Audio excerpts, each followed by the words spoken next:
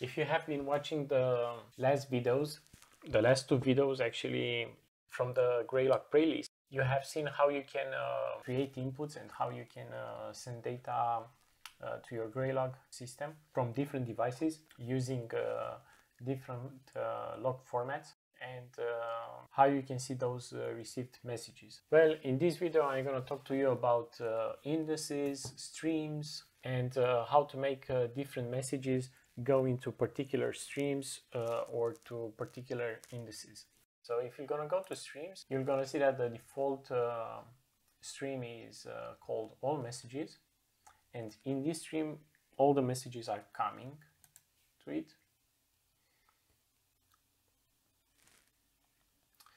And for example, here we have some kind of logs from our Cisco ASA firewall.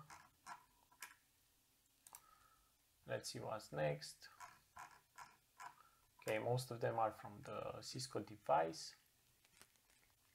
But let's do this. Let's filter by the source.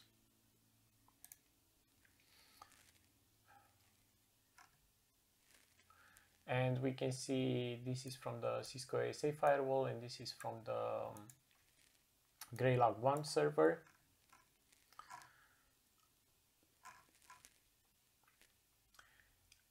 And you can check them and so on. But the problem is that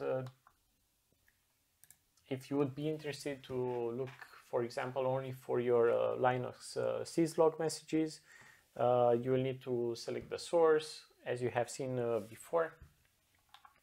From the sources,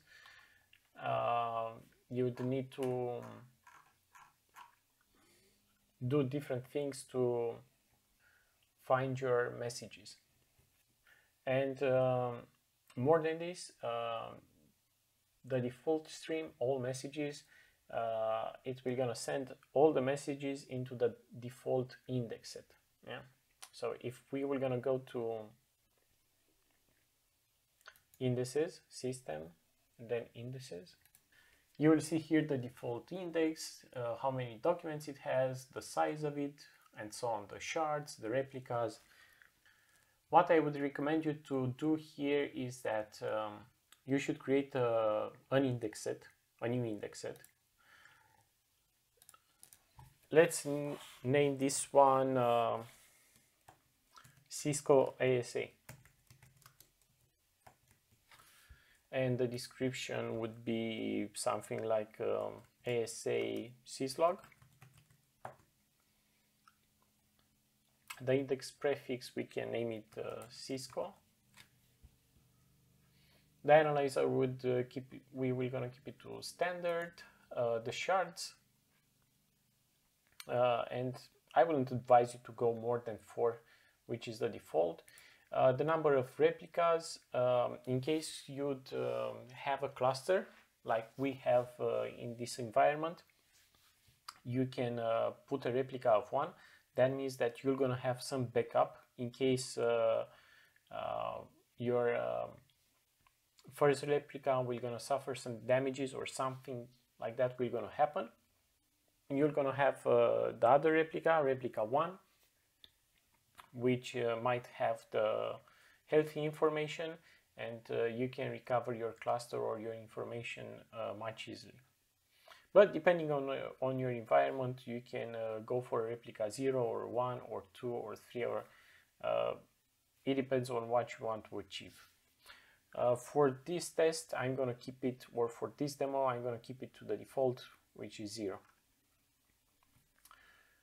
The index rotation, usually I do it by the size.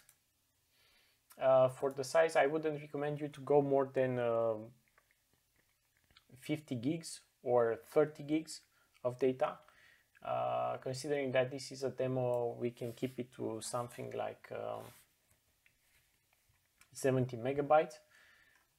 Then we will have the index rotation. You can do like close index, do nothing, or for example delete index. So I will put delete index, and the maximum number of indices in my case I will set it up to 2. And in this index, I would like to send all my ASA syslog. So for that one, I'm going to go to streams, all messages, go for the sources, source quick values. So this is our ASA syslog device. Let's do this. Let's hit search. And let's take this source.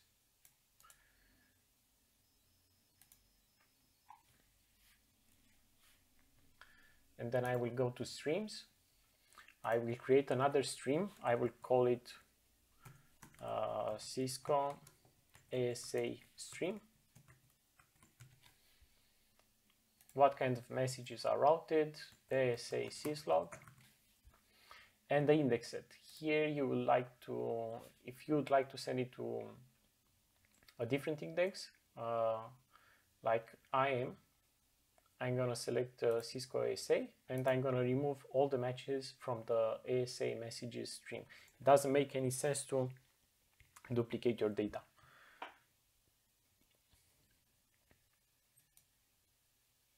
Okay, and right now the stream is created.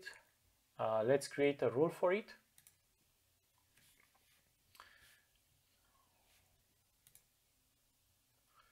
And I'm going to select this input, ASA firewall logs. And I will click here, a message must match at least one of the following rules. Okay, and right now we will add a string rule. I will say source, match exactly, and this is the value for the field that it should have. I'm going to click on save. And right now let's go to the streams and start our stream. And let's see if we are receiving some kind of messages here. And we do.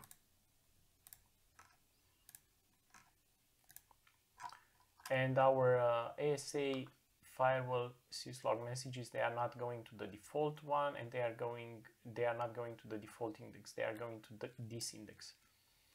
So let's check the indices. And as you can see, it has 20 documents and 76.2 kilobytes. Let's do the same for Graylog server. I'm going to call this one Graylog 1 stream, Linux syslog, and the default index, right now it's set to the default index. Let's create another index for Graylog 1. Let's call it Graylog 1 index, then description, Linux syslog, index prefix, let's put it as Linux, and then we were gonna do the same thing. Index size around 70 megs, delete indices, number of indices 2, and click on save. Let's go back to the streams. Let's go back to Graylog 1 stream, edit the stream, and let's set it to Graylog 1 index, and remove the matches from all messages. Yeah, let's go back to the messages, all messages streams, and let's select it by the source, quick values. Yeah, we have it here.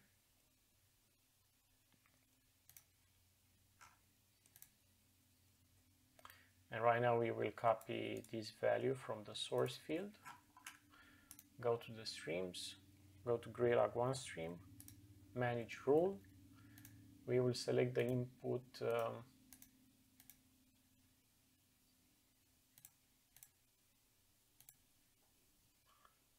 for Linux syslog. and then click the radio button with a message must match at least one of these following rules. Add a stream rule, source, match exactly, and this is our value. Hit save.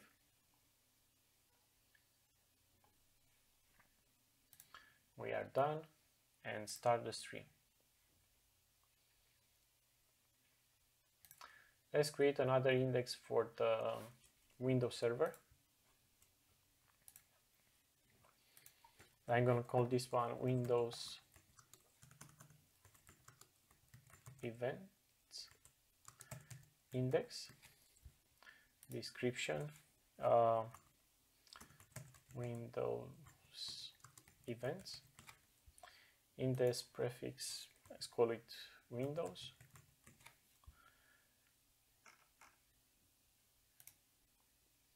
Index size, again around 70 megs. Deleting this, delete the index, and then maximum number of indices 2.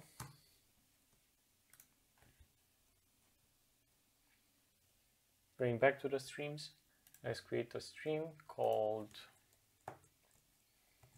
Windows Events stream, Windows Events, and we will route all the messages to this index and remove the matches from all messages stream. And in this case, none of our messages will gonna go to the all messages. In this case, let's go to input. Let's select Windows Events. Okay, let's copy now the value from the source field, copy. Then go back to the streams, manage rules.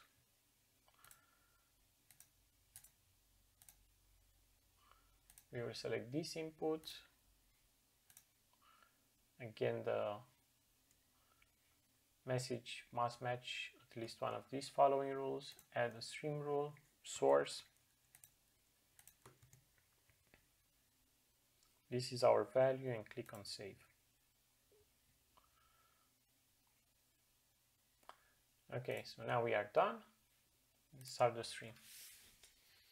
Okay, so let's go and check the Windows event messages. And we can see them coming here. Okay, so they are getting in a correct way here. Let's check our Graylog 1 syslog. You can see them here. And our Cisco ASA streams. And right now, there should be nothing in all messages stream. And there you go. You have seen how you can create an index, how you can create a stream, and how you can route your messages to a particular stream using rules, and from that stream how to send it to an index. And in that index you have also seen what you can do to adjust it based on the memory or the storage space that you have on your server, and if you'd like to use a backup or you don't want to use a backup. Thanks for watching, and don't forget to subscribe.